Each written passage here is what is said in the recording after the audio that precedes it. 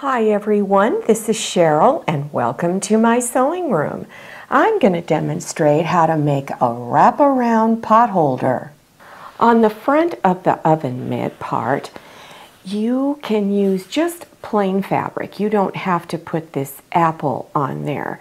If you are interested in putting the apple applique on there, click on the link in the upper right hand corner or put any applique pattern that you like on there. So let's get started.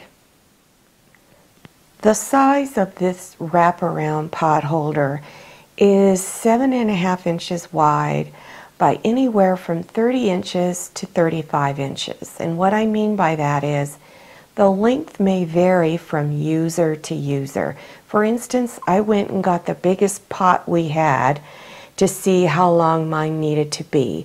And I could get away with just 30 inches. But if you work with a lot of really large pots, you might want to make it longer. As far as fabric, you'll need two 7.5 inch by, remember, either 30 inch to 35 inches long, 4 that are 7.5 inches by 7.5 inches. Binding, you'll need 2 strips that are 2 3/4 inches wide by 42 inches, 2 more that are 2 1/4 inches wide by 7.5 inches. Cotton batting, you'll need 2 that are 7.5 by 30 inches again to 35 inches, whichever length you want to make it, or use 1 layer of cotton batting and 1 Insulbright, which is a synthetic fabric that helps to block the heat. You'll also need 2 more pieces of cotton batting that are 7.5 by 7.5 inches. The red checked fabric here is for the very front, and then the red with the white polka dots is for the back. Now I have my fabrics folded with selvage edges together, and I've stacked them because I want to cut both pieces out at the same time. So line up the folded edge of your fabrics on one of the lines on your cutting mat and pull the raw edges here past a line on your cutting mat.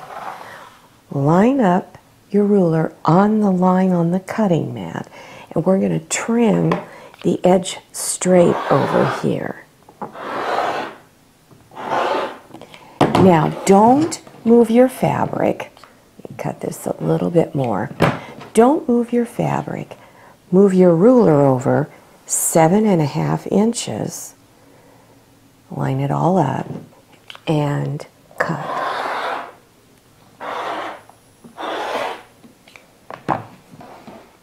Unfold both pieces and lay them on top of each other. Pull the selvage ends down here past the first line on your cutting mat, and you're going to trim off those selvage edges. So place your ruler on that first line and then cut. Don't move your fabric. Move your ruler over and cut. To cut out the squares you need for the very front of the wraparound pot holder, again, leave your fabric folded in half. Straighten out your raw edge over here.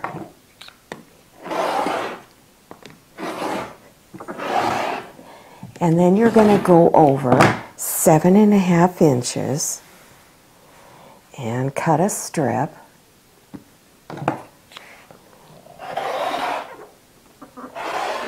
Cut your selvage edges off.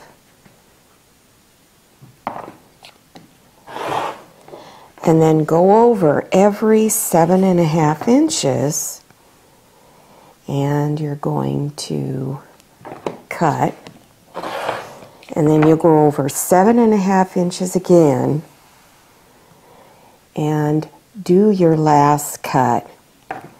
And then you have the squares you need for that section. So when you go to cut out your cotton batting, always leave your fabric folded, and you can cut out all your pieces much quicker that way. If you've never cut out your binding strips before, I'm going to go over that quickly. Leave your fabric folded with the selvage edges together. Then pull this end past a line on your cutting mat, because you always want to start with a nice straight edge.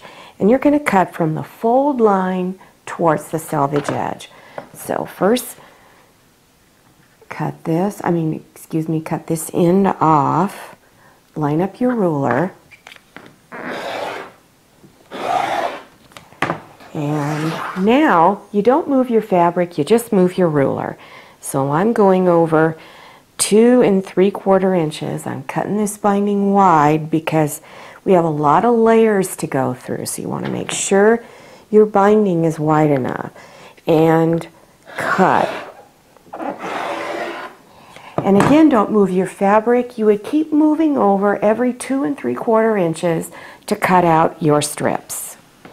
Then stack your strips with all the selvage ends together, and you need to cut those off because we don't need them on there.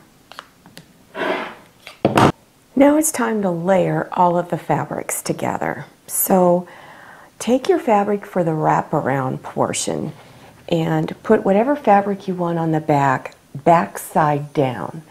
Then your 2 cotton batting layers, or if you're using Insulbrite, 1 cotton batting and 1 Insulbrite, then whatever fabric you want on the top.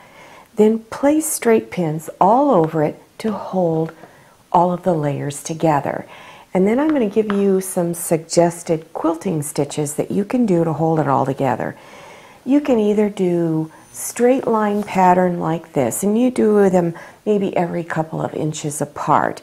So you would first go one top to bottom and then go side to side, alrighty? Or you can use the diagonal pattern, which by the way has always been my favorite. And if you have a serpentine stitch, a lot of you do, you have got this stitch on your machine, then you can do this and you just do the same pattern, either this one or on the diagonal. I'm going to do the diagonal because it's my favorite. Now on your front section, if you're using just plain fabric, you're not using any kind of applique pattern on it, then you would just do the same quilting stitches. But if you're using an applique pattern like I am on this, you would just layer everything together and then use whatever background color is and use that for your thread and stitch just on the outside edge of whatever applique pattern you are using, and that will hold everything together. If you have a walking foot, I highly recommend you use it because it helps to prevent the layers of fabric from shifting apart. So this is what it looks like. Now if you don't have one and you want to get one, you can go to a sewing machine supply store where they sell sewing machines. They might be able to order one for you, or you can go on Amazon.com and you can probably find it there. Take your 2 1/4 inch strip by 7 1/2 and fold it in half and press. Then place it on the edge up here and stitch a 1/4 inch seam all along here. Then with your iron, press this, fold the binding over to the back side and make sure you pull this folded edge past your stitch line. And then after you've got it pinned all the way across, then turn it over to the front, and then you're going to do stitch in the ditch. And you're going to stitch on the background fabric here, not on the binding, but you're going to stitch right next to it and stitch right in that ditch all the way across. On the 2 lower corners, you're going to trim some of the corners off. So place the edge of your ruler on this side and put a 2 inch on this side and make sure the 1 is pointing right into the corner. And then trim. And you do this on both corners.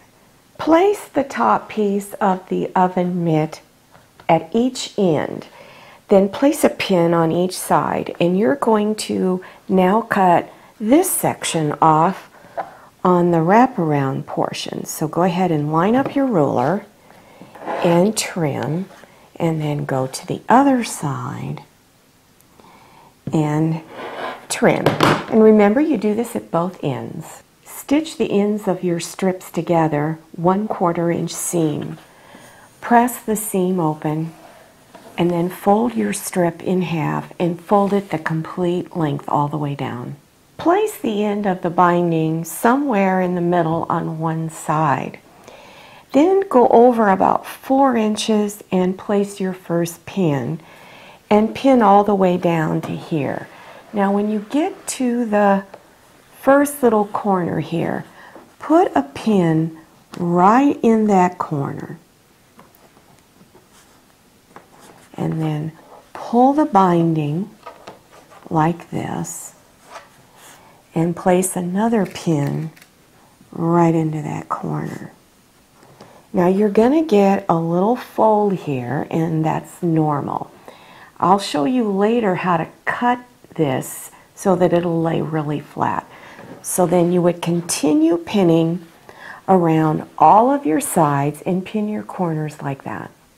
As you're pinning and you're coming around to where you first started pinning, you want to take the 2 ends of your binding and overlap them, and then you're going to cut a 1/2 inch overlap. So you're cutting this end a 1/2 inch longer than this one here. And I know how big a 1/2 inch is, but if you're not sure, just measure. Then unfold these 2 ends. Let's see if I can get them unfolded. Okay, here we go. Here's one, and now unfolding the other. All right, now fold your wraparound pot holder, bring these 2 ends together, and stitch a 1/4 inch seam. And I would pin these together. Stitch a 1/4 inch seam, finger press your seam open, and then fold it back, pin it down, and now stitch 3/8 of an inch all the way around. After you have stitched the binding down, then go to those corners and clip this part of the binding. Point your scissors right into that corner and clip. Now be careful you don't cut into your stitches, and do it over here. And you'll find that it'll prevent your edges from curling up. To help the binding fold over easily to the back side, I like to go to my ironing board and then just push and press the binding away from the center. Turn it over to the back side facing up and pull your binding over the edge. You want to pull the folded edge of the binding past the stitch line here. So you fold it over and then go ahead and pin it. Now let me show you how to do your corners. You'll notice that you have these little bumps here. They're real easy to take care of. You just press down with a pin where that bump is, fold it over, and then pin it to where you have just a tiny little tuck. And you would do that at all of them.